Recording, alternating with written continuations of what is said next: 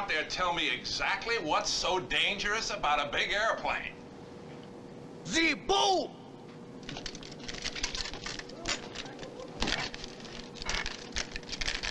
The boom could kill. I have a film. Sort of fab gear, pop art t-shirts made out of targets and hearts and things like this. Because the group is a fairly simple form of pop art, we get a lot of audience this way. Off stage, the group get on terribly badly. There's a lot of despite and things which flash around. The singer's a shepherd's bush geezer who wants everything to be a big laugh, and when it isn't, you know, he thinks something's going wrong, terribly wrong. The drummer is a sort of completely different person to anyone else I've ever met.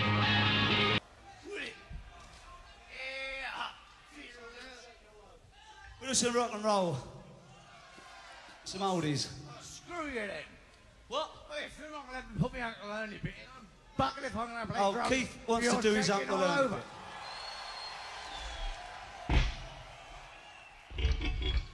Fizzle about.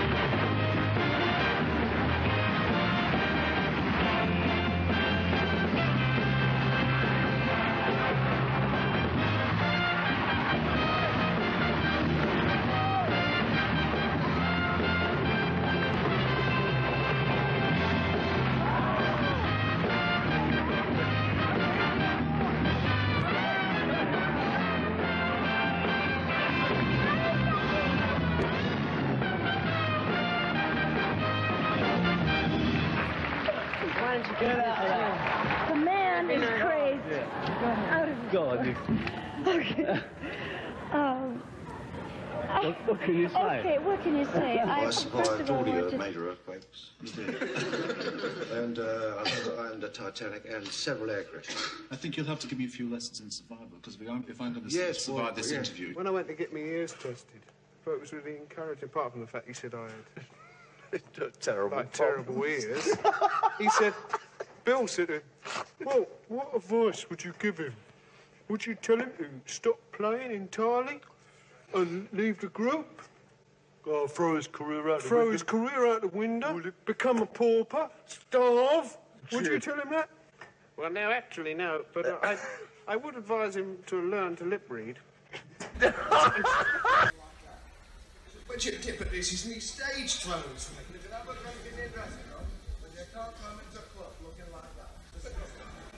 But you see,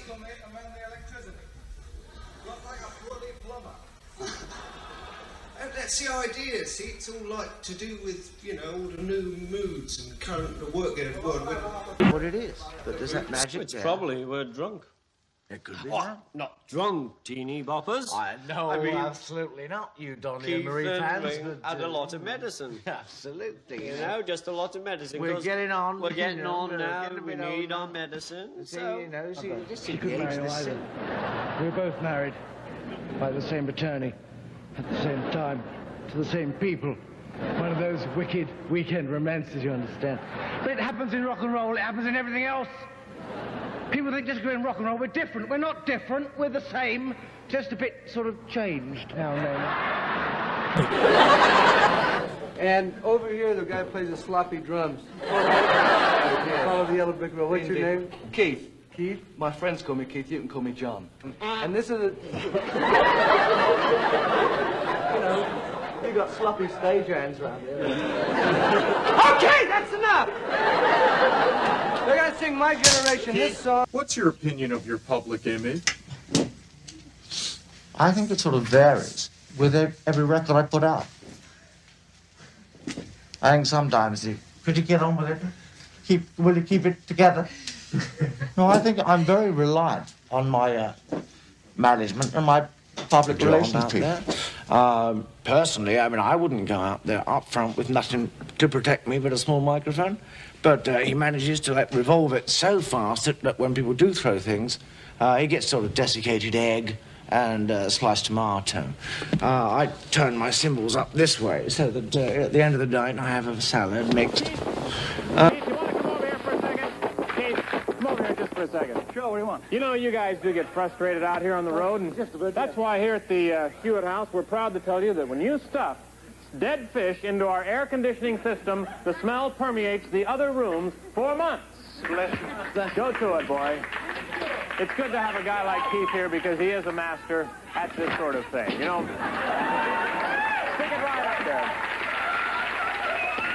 And you know, folks, here at the Hewitt House, we don't bolt our TV sets to the floor. Our TV sets are loose.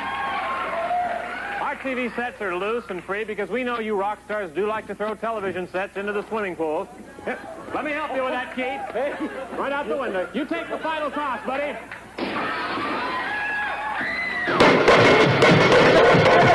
Ever thought of writing your own songs? What? I mean, instead of always doing crummy Cliff Richard songs, you ever thought about writing your own? No, not really. I can't write.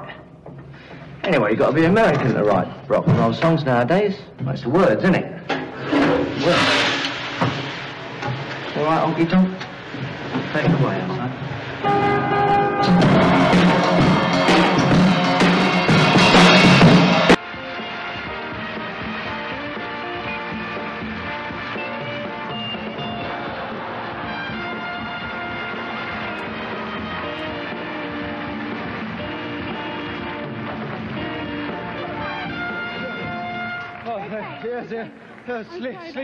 Sleep with me a little bit.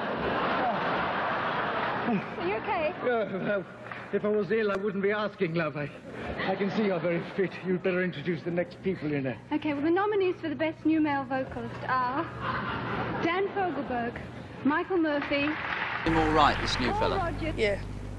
Just. It'll pass. Australia, must be, yes. I just had a quick interview with Mr. Keith Moon, who's the drummer with your group. You won't have a long one with him, Yeah, yes. I felt like putting him in my pocket and never letting him fade away, you know. Hey, maybe you need this. Oh, I don't know. No, I don't drink. I don't drink. Listen.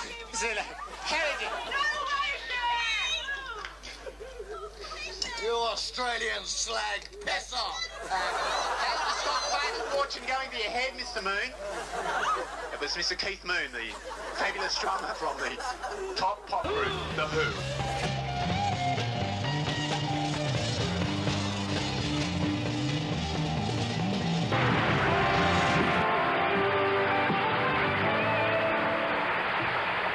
I got a telegram from the lads. We finally made it, Keith. And everybody that has given us this prestigious award is enhanced by the beauty of your receiving it for us. I've got an open invitation to any of the houses, so afterwards, the best looking in the audience will be selected, and we'll be going there for a late luncheon and an early breakfast. Thank you so much.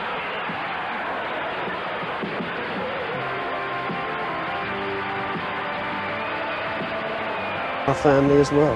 Yeah, but it's been written up, as you know, a great deal that as individuals, you all don't all get along that well. Well, is that true or is it not true? There were going to be the other two members of the group, but you know we had a bit of an altercation in the lobby at the hotel, and they're both and they wouldn't come. They're in general. Are you serious? Hospital now.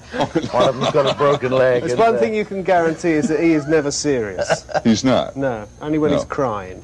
Oh. Oh, Tommy, Tommy, Tommy, Tommy, Tommy, can you hear me? Can you feel me near you? Tommy, can you see me? Can I help to cheer you? Oh, Tommy, Tommy. Tommy. If you touch my bleeding Does he sleep? No, hey, he's getting stroppy now. Because you leave his sleeves alone. Personal them, eh? Can't touch the interviewer, can we? Hey, now he's in command, isn't he? Can make everybody else look a right twit as long as you don't have a go at him. How long you been happily married?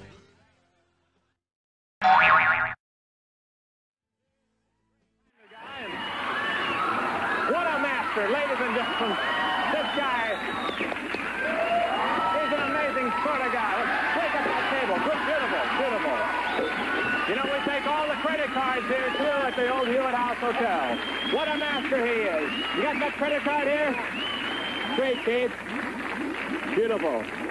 We'll just take this one here. Hey, thank you, Will Smith. Great. What a guy. Beautiful guy.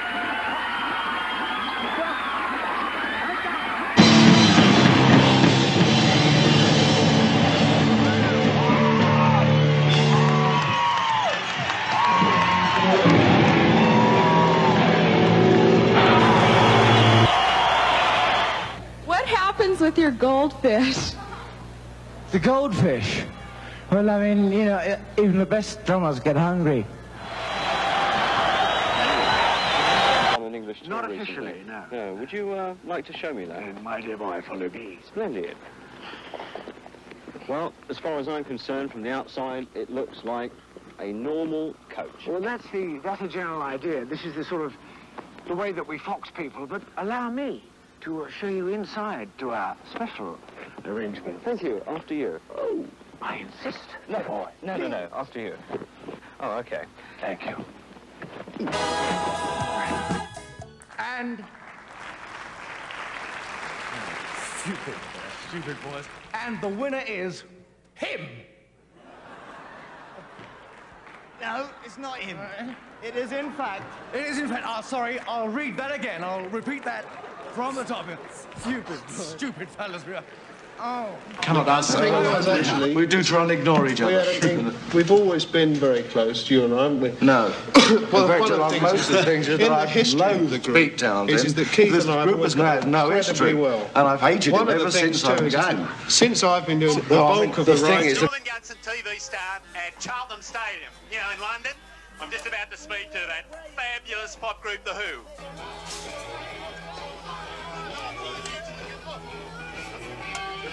Mr. Moon, Norman Gunson from the Norman Gunson Show. Are you Australian? Yeah, that's right. I don't want anything to do with you Australian faggots. Thanks. Now, will you please leave me alone, you great puffer? I do, you. Just leave me alone, you fag! Lucky enough to be the only member of the 32-member entourage that we carry with us to have a waterbed. And I thought, terrific. You know, thank you. And I phoned up the road crew, and I was on the 7th floor, and I phoned up my own personal boys and said, what we're going to do is to pick up this 2-ton waterbed, 2 tons of water, put it in the lift, send it up 2 floors, and when the lift doors open on the 9th floor, the thing is just going to come out and explode, right? So, that was the plan. So I phoned up the road crew. What made you think of doing that? I was so tired of looking at the same wallpaper, speaking to the same operator. You know. Right. So I said, okay, fellas, there we go. What we did, you know, we managed to get it halfway out of the little thing, you know, that it was encapsulated in, the waterbed surround. We got it out, and the damn thing burst. And I was like sitting in a chair because I was saying, okay, forward, you know, I don't do any manual work on the road.